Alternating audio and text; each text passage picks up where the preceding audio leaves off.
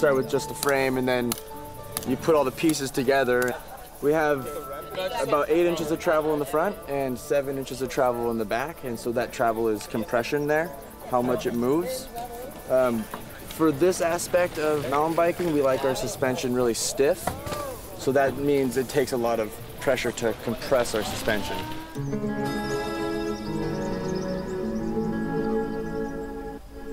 Because I like to use flash a lot, and I normally just use the strobes that fit on top of the camera, for the normal size jumps, which are sort of 4, 5, maybe 6 foot tall lips, coming to something like this, where the lips are sort of double that size, my flashes need to be twice as far away from the action, so the amount of light that I can get onto the riders is much less, so my settings need to be completely different, and I have to wait until the light is even lower than I normally do. So it does make things a little bit more tricky.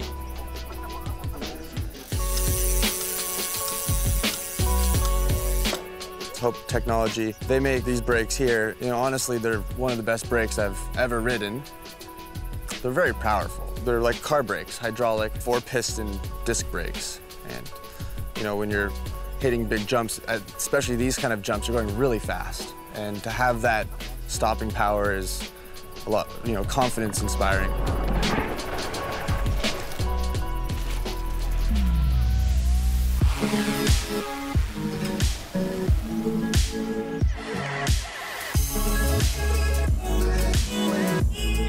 Basically, this drone is insane. It has a micro four thirds sensor, and at the moment we have a 17mm lens, which is f1.7, and that's really good for low light, and it gives a nice depth of field to the shots. It goes 0 to 80 kilometers an hour in 4 seconds, top speed of 107 kilometers an hour, and in sports mode it's absolutely insane.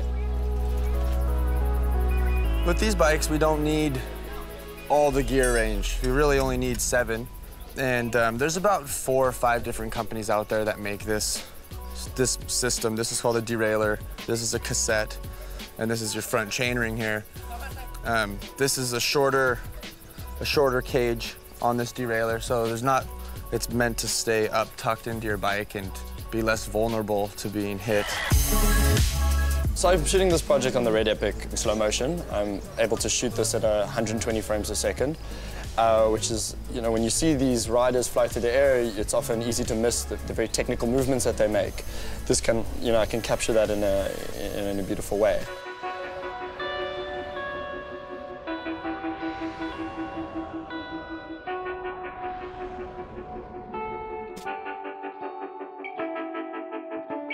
We're all very good friends here, you know?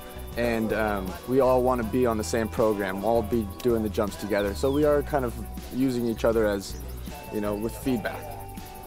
One guy goes for the semi-slick tire and he's like, oh, it's so good, or oh, it's slippery, and then we'll kind of base our decisions off of that, or if you have a certain tire setup that you really like to run and, you know, that gives you the most confidence, then you stick with that. Or